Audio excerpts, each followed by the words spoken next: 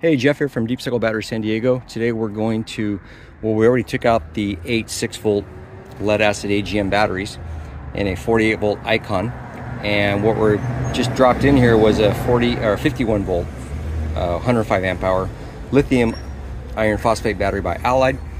So the empty compartment now lends a lot of room for the Allied to sit, and you'll notice that the icon had its own icon charger. I'll talk about that in a second. The AC supply for this was here. We removed this and we're going to install a NOCO GCP1 as a charging port for the onboard lithium charger that Allied sells you with the kit. This is the commercial Allied 105 amp hour 48 volt battery.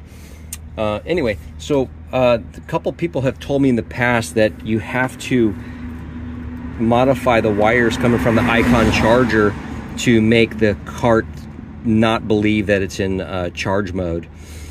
What we're going to do, and I already tested it, the leads previously to the lead acid or the AGM batteries, we're going to install these onto the Allied terminals, tricking it so it does not think that it's in charge mode or park mode, whatever the issue was. I've already connected them and tested it.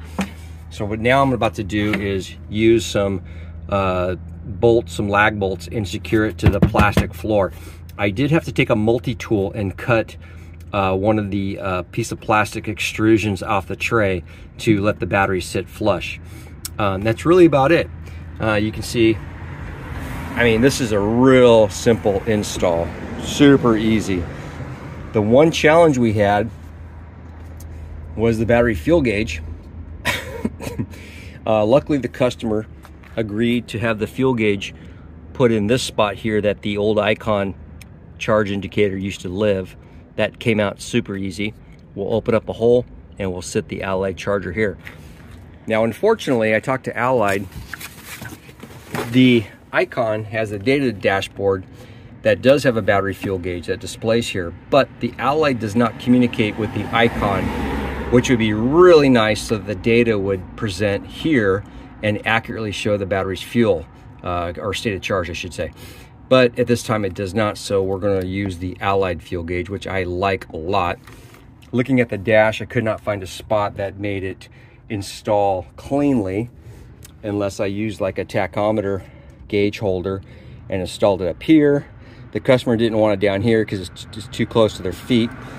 So anyway, we're going to locate it in the back. But yeah, if you're a DIY and you want to do your own icon using the Allied, this is a very simple install. Go for it. You can do it. I hope this helps. Take care.